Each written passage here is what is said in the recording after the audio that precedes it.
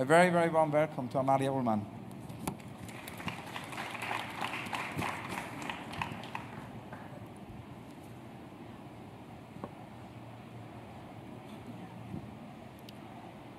Hello, my name is Amalia Ulman, and I'm an artist who cares about money, the lack of it, and the consequences of such a thing. How does it affect your emotions, your posture, your skin, your speech? Do you have health insurance? Do you eat white bread, rye bread, or no bread at all? My aim is to scrutinize hierarchies, class divide, power relations, the interactions between weak and strong. I also like analyzing the interactions between men and women. Nurse fetishism, maid fetishism, looking up to you, let me wash your feet. Sometimes I think you're just too good for me.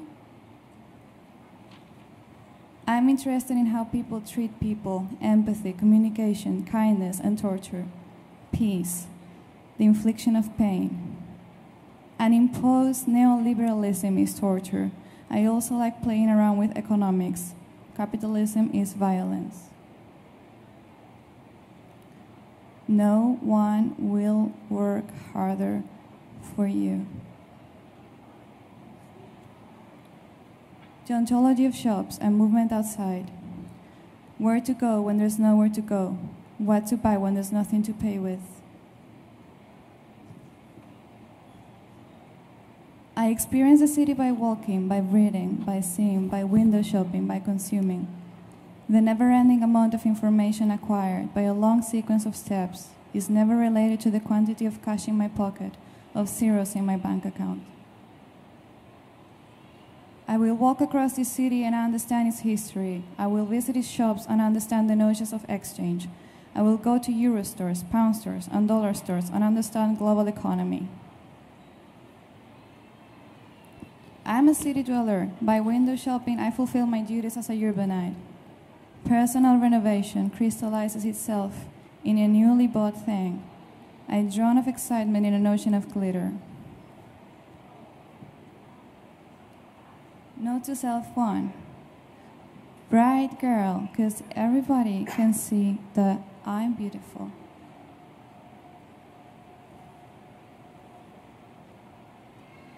Spain was for a few years, maybe in an illusory manner, part of the first world.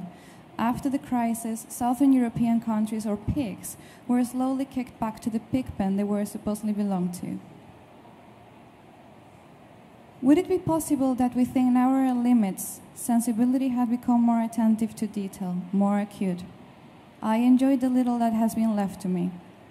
The aesthetics respond to the times perfectly well. Everything is mild, soft, discreet. No one would try to surpass the limits of conformity. No one would try to be more than the rest. Exacerbated neoliberalism emphasized the virtues of youth, self-expression, energy, passion, growth. Recession is claiming stillness and randomness, while leading to an agony and exhaustion. Spain has become a waiting room, and as such is inoffensive, insipid. You won't believe this story because it's just so normal and smells good too, like beige and beyond new.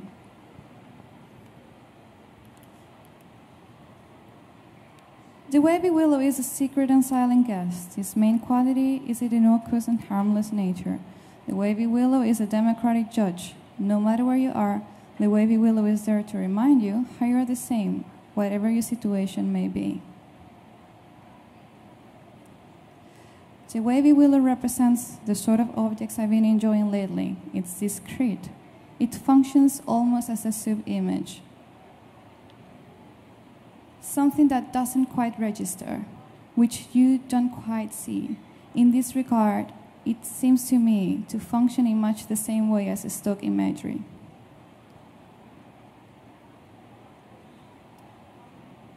Pretty is a mask used to protect oneself from one's real desires and taste. It doesn't court attention. Instead, it has quietly established itself at a healthy standard, moderation and restraint. Pretty is as socially accepted as it is cute. To have a paid affair with a cute young girl is more self-assuring and calming for today's businessman than to have so with a hot dirt.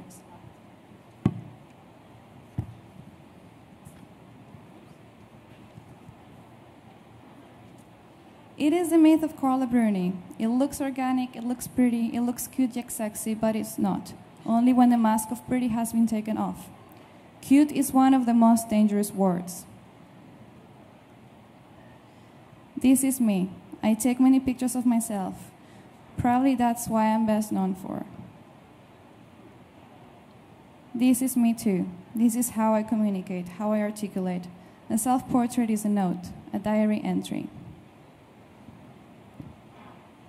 People love blood spatter drama. Of course I continue taking pictures. It's a personal bad habit the same way other people smoke. I find it difficult to articulate pain in words, not so much in pictures. And what about poetry? Poetry is in text. Poems are images too. Only coming out of the pain, I started articulating in prose again. It was also a trick. How much can one fetishize female pain? There is no pretty pain, there is no cute pain, but people keep on believing so because people believe in images over everything else. That I smell good doesn't mean that I'm happy. A bedridden girl, a dreamy girl, she can't escape, she has lost the ability of running away.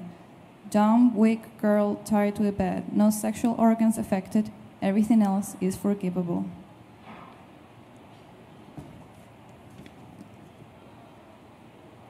I believe in ideas over materials, like cheap, shiny materials and editions, small, invaluable objects, tons of them, repetition. Key rings, keychains, bookmarks. No respect for the unique object, no respect for the collectors. Who cares if everything is cognitive energy anyway? Semiotics. Buy a souvenir of my online presence. Logistics, because I'm studioless. Stickers are easy to carry, hand fans are simple to ship. Wire figures are inexpensive to produce. Drawn, be on time. I want my things and I want them now. Poem 8. I used to think I had the answer to everything. The dream is sweet, now must buy. Item. Aesthetic consumption aligns one to a particular class position, but a position of criticality is itself a space of privilege. Thank you.